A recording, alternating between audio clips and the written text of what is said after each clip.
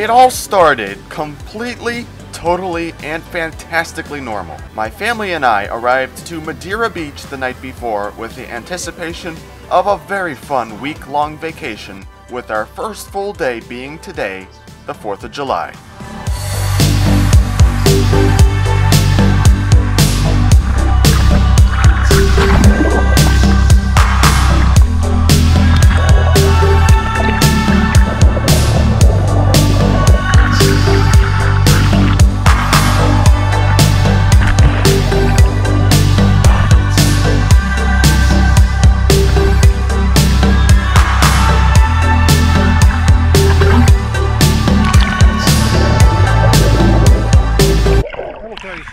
The visibility is so bad.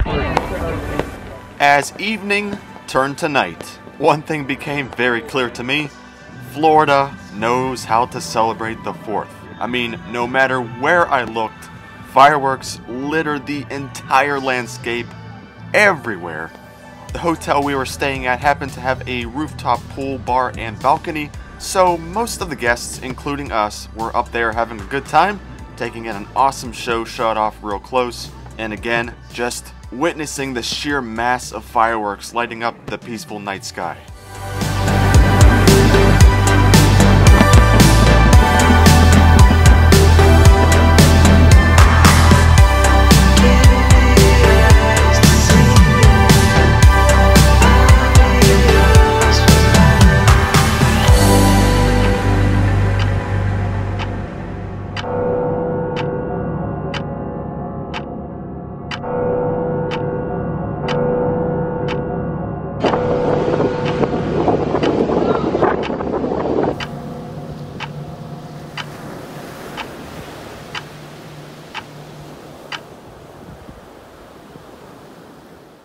If it seems a bit creepy right now, that's because it was.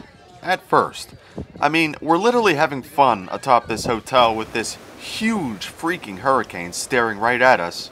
It was crazy, but yet it wasn't for some reason. Elsa, which is what the hurricane was called, wasn't really that incredibly strong, kinda teetering between tropical storm and Cat 1 status, but nonetheless, you could clearly see the outer bands turn toward us.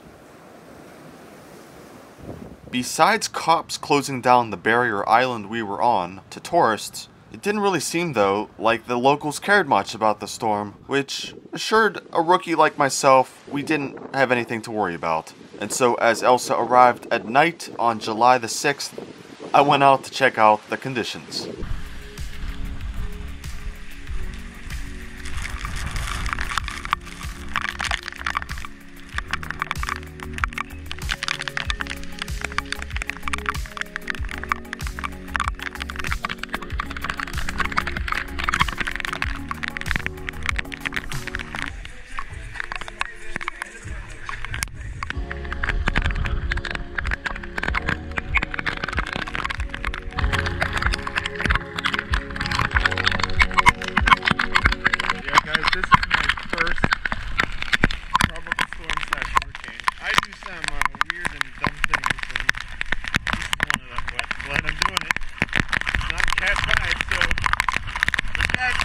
Reporting in the field, Hurricane Elsa, Category 1 hurricane here in Madeira, Florida.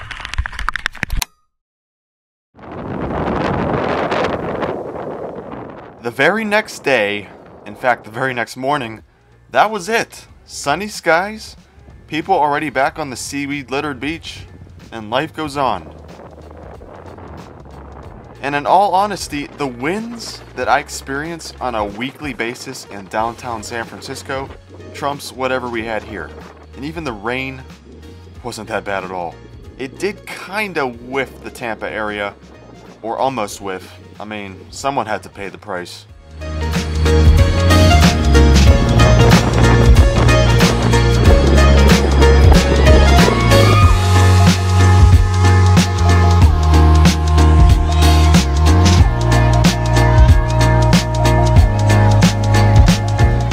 The rest of the trip went very smoothly, really just like the first half. So yes, I'm very much truly sorry, but the title is 95% clickbait. Last 2 days were extremely gorgeous. We went back over to John's Pass to walk around, ate at a few cool seafood restaurants, enjoyed a somewhat emptier beach now, went to a few bars, and took in the last Floridian sunset on this trip before it was time to start thinking about tomorrow.